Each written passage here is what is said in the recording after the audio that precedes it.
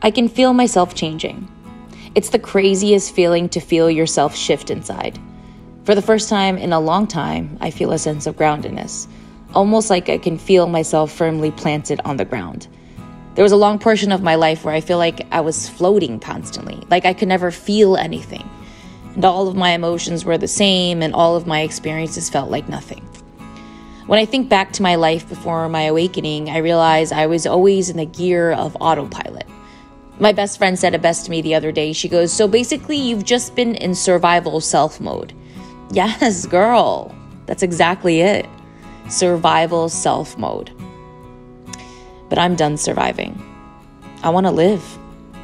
My saving grace is that I've always been a risk taker. That's never been scary for me. I will gladly walk through the fire if it means that I get the rainbow at the end. You learn more and more every day that all the hoopla they've shoved in our faces our whole lives through TV, social media, advertisements, billboards, magazines, commercials are all just ways to keep you small and in a constant state of unworthiness. I don't want to be sad anymore.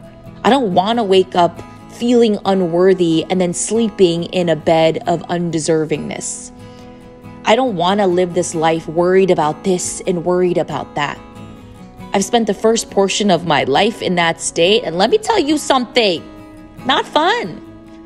And now it's time for me to settle into my real self. My survival self always craved validation, success, money, clout, fame, notoriety, fake love. My real self yearns for peace, stability, strength, unconditional love, and steadiness. When you activate and open your heart to the journey of healing, nothing can and ever will be the same. Your eyes are open to things you've never seen before. Your ears are open to things you've never heard before. Your body moves differently. Your mind gets quieter, and you move with the present moment instead of mulling on the past and fighting with the future. I know that I'm on the road to self-mastery. I'm here to experience both the earthly and the mystical, to taste what this life is beyond the external and material. I'm done with surface level. I'm here for the up level. The question is, are you?